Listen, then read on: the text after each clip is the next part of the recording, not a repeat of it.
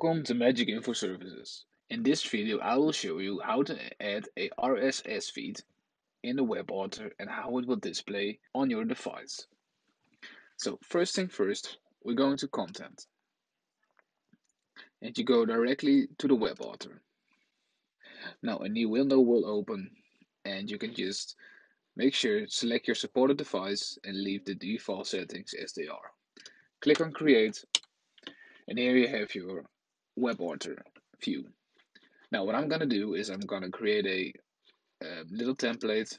So provide it with a background and provide it with a image.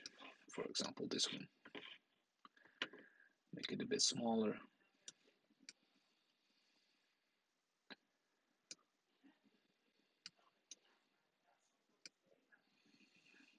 Like this, for example. So in here, I want to have my RSS feed. So what I'm gonna do is I'm gonna go to widget and I'm gonna select this first icon, which stands for the RSS feed. Now here you can drag the window that you want your information to flow into. So I want to have it as wide as my display is and to make it a bit smaller. So this is set now, and in order to get a URL into this feed, you click on this little pencil at the top and you select your feed. So I've selected this one and I'm gonna click on save.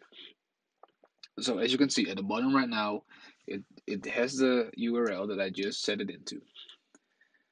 So there are multiple things you can change in here as well. You can, for example, change the size of the title, the color of the text, and the position. If you want it to be centered, left aligned, or right aligned. Now, this is also possible with the dates. Again, the size, the color, and the position. And last but not least, this is also possible with the description. Another thing is you can fill in the color. So this is like the background color, for example, and you can change the animation flow. The default setting is from left to right, but if you want it from right to left, you select this one. So the information will come from the right hand side and will flow to the left hand side of the display. Here you can select the interval settings.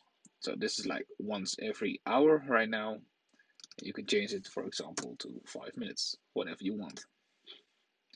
And again, if you're logged in as an admin, you can also log this item, which means that other people which are signed in as, for example, a content creator, they will not be able to remove your RSS feed. Now, how does this look? I'm gonna save the file, save it, provide it with a name, RSS. Once the saving has been completed successfully, you can close the web author again, and I'm going to schedule it. You know the procedure, select your device, and I'm gonna directly insert the content item in here instead of the playlist. Make it run.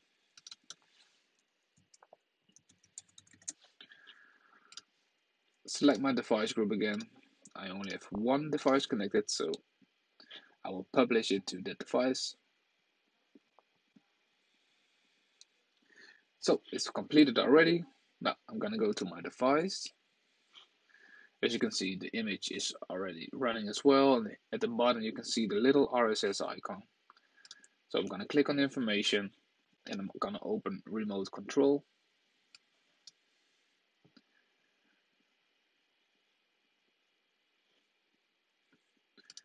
So, and as you can see, this is the image, and this is my RSS feed.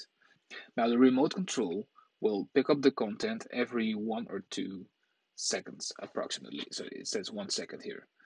So this information might stutter on your remote control, but it's perfectly working on the display itself. Because if you go to your display right now, the information flow will be fluent and not as stuttering as it is on this one. So here you can see the information flow is just in one sentence, and the dates are also in there as well. But in the web art, you can adjust it. You can remove the dates if you want to, and you can basically fully customize it to whatever you want. And this is how to add and edit an RSS feed and how it looks on your display. Thanks for watching.